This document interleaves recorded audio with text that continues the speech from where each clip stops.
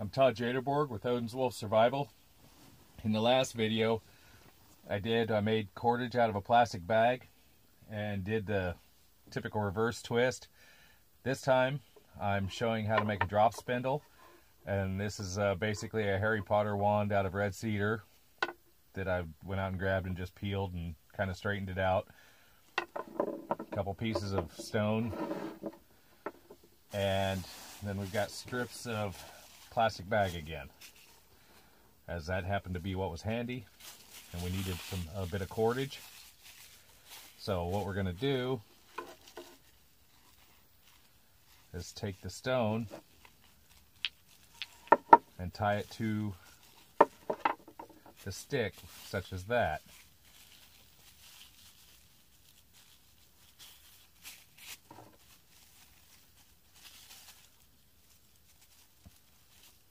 I usually tend to run it about 2/3 of the way down.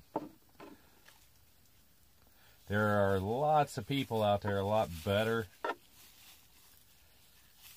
at doing this sort of thing than I am, but I know the principle of it, so if I have to, I can use it, make one.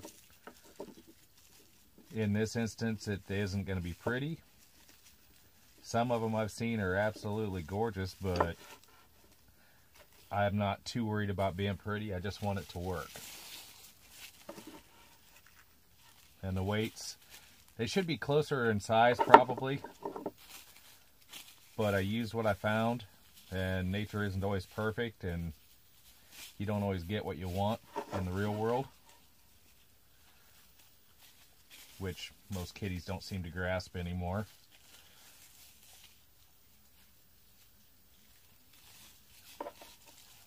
But we end up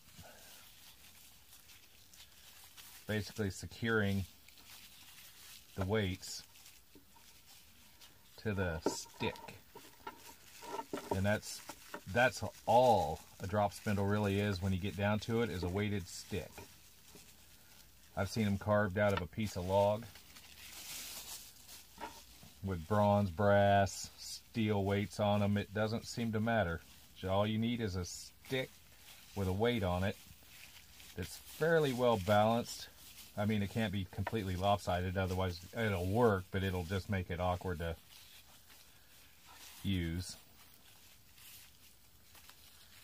This isn't going to win any prizes, but that's pretty much it. And now what we're going to do is, in the previous video, we made cut a bunch of loops out of a plastic bag. Okay. What we're going to do is join them together in this one, like that. And you work them down a little bit so they're where they're together.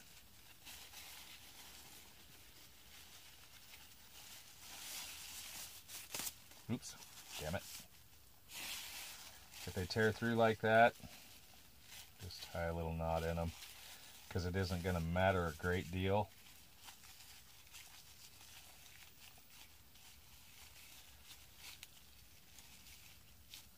Well, that was a crappy part of the bag.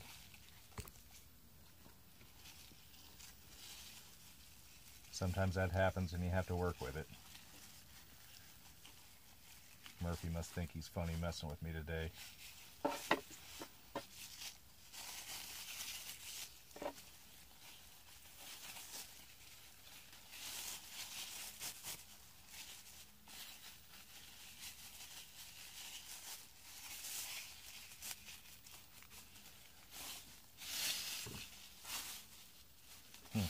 Okay, that didn't get centered, but oh well. It'll work for its purposes.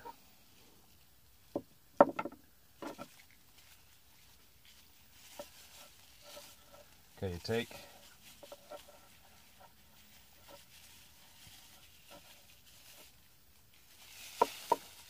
I usually tie it on, and then you start spinning. And it's called a drop spindle because you basically spin it and then let it drop or hang, and keep spinning until the cordage is tight as you want it.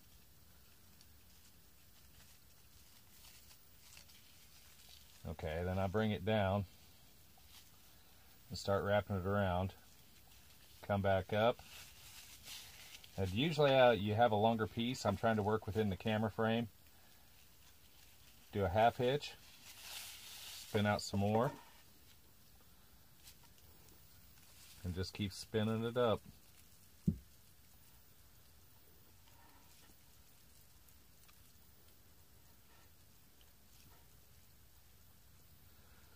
Waste off a little bit, you can tell by the way but when you spin up your cordage, you can go back and wrap it around a tree branch or something like that to get it in halves, and then you spin up your excess down here and then twist it together to make it as thick as you want. Again, another half hitch.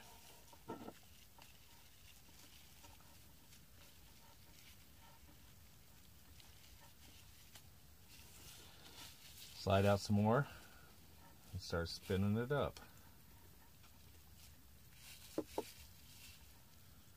Now if you're standing up, you can get 3, 4, 5, 6 feet of it like this pretty easy. I happen to be sitting down in front of the camera, so my reach is limited, but we still got. Then when you get it to where you want it like this, and you keep wrapping it around the base until you got a great big wad of it. So your cordage builds up at the bottom. I didn't secure my stones very good, so I'd have to redo those. But you just keep adding more loops in until you get as much as you want. That's a basic drop spindle. That's done fairly quickly. They could be made a lot better and easier, but that was just a quick knockoff one on how to do it to make up some quick cordage if you need to. That's all there is to it.